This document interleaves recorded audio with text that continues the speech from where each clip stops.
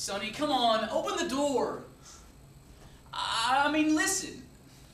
I didn't mean those things I said to you. You know that. Everybody fights. Especially when they love each other, right? And Sonny, you know that I never, ever want to hurt your feelings. Sometimes I just forget what I'm not supposed to say. You have to admit, Sonny, there are a lot of things that you don't like. If you come out, though, I won't say anything, I promise. I won't say anything. I'll touch your hair if you want. I'll comb it out. And we'll go to a restaurant, Sonny. One of those really nice, fancy places that you like, with the cloth napkins and purple candles. And we'll sit by a window. And we'll watch the tugboats flopping up and down the river. And then you'll look at me and say how the water's so cold it could just sweep you up. And I'll look at you and ask if maybe there's something warm that could take you instead. And then you'll kiss me. Of course, it's always your choice, Sonny. It's always your choice. And I, even though I miss kissing you, I'll wait. You know I will.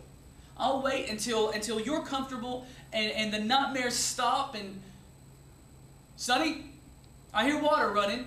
What are you doing in here? Hey, you're not hurting yourself again, are you? Come out here. Come out here and hit me. Throw something at me. I don't care. I can't take this.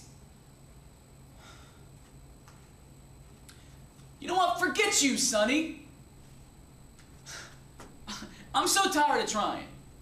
Forget you. You try for once. You hear me? You open that door and show me that you can be strong, that you can want something, that you can want me.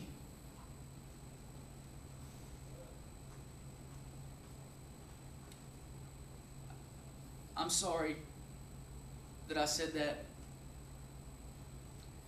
I just can't do it anymore. I can't do it anymore. Sonny, I'm going to count to 10, and if you don't open up that door, I'm going to break it down. 1, 2, 3.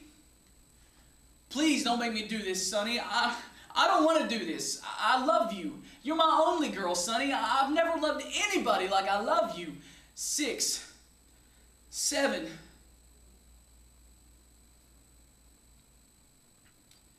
Please. Sonny, just please.